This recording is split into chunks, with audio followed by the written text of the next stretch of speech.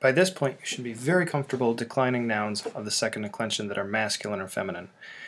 And you'll remember that the only difference between a masculine and a feminine noun in the second declension is going to be its article. So the endings aren't going to make a difference. This is not the case for neuter nouns.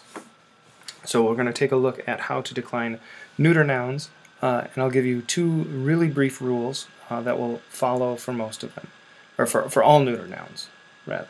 The first rule is that the nominative, so this is rule number one, the nominative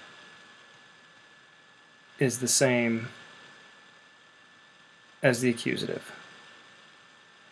Okay, so the nominative case looks identical to the accusative. That's the same. That works for both the singular and the plural. So the nominative singular is the same as the accusative singular, and the nominative plural is the same as the accusative plural. The second rule is that the nominative plural ends in an alpha. Okay.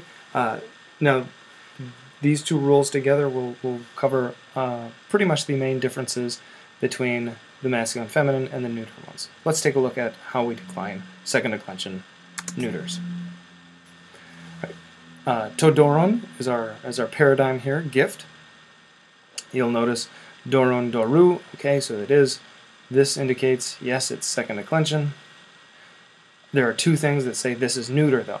The first is that the nominative ends in on, right, instead of what you're used to for the masculine and feminines, which is os, got on, and then the second is the article to. Remember, the articles are for the neuters are different from the masculine and feminine. So you should also have the articles well memorized by this point. So let's take a look at declining this second declension neuter, todoron. So, todoron, tudoru, todoro, todoron. There's our singulars. And the things that you notice are the genitive and the dative are identical to the masculine and feminine, all right, in particular the masculine because the article is the same. But that, following my rule number one, the accusative is the same as the nominative. Todoron, tudoru, todoro, todoron.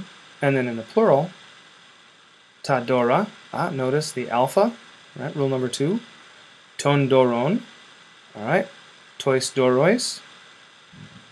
So our genitive and dative are the same as our regular second declension masculines. And then the accusative, tadora, and that follows the rule number one, that the accusative is the same as the nominative. So if you remember those two main rules, and you already know your second declension masculines, you should be very confident declining second declension neuter nouns.